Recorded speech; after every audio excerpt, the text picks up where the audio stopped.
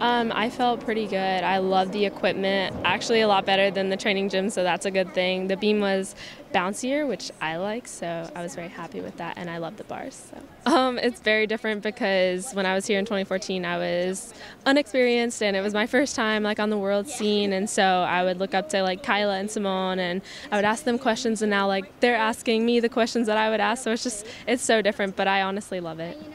I'm just so happy to be here. You know, it might not be my best. I'm not fully back, but, you know, it's just good to be back on the world scene, and I'm ready to have some fun.